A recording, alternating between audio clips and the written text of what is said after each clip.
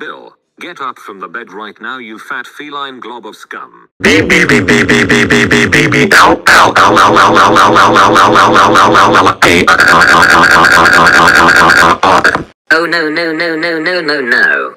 Bill, you are sick. You have a disease called the beverage virus. You drank too many Corona Light and that's what you just got. We need to go to the veterinarian's office for your exam assassination. That wait in the waiting room was so long. Everyone was staring at us.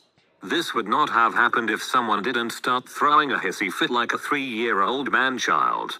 Skin me alive and cast me into boiling hot oil. Why would you even manage to take me to some kind of NHS office against my will so you can poison me, you faggot? Now who will be taking the exam assassination? What is this? A Powerpuff Girl cosplaying as a surgeon from the morgue? I must be hallucinating. You don't even need to flinch. The exam assassination will not cause extreme pain. Now are you going to act like a real man and go face to face with the stinger? Shut up! Shut the fuck up! You fucking psycho son of a bitch cartoon! Just take off the fucking hat and leave me alone! Oh, fuck. Well, so much for promising to behave during the exam assassination. She fucking Get put up the from fucking floor. scalpel You are in my not fucking embarrassing arm. me, but you are also embarrassing yourself.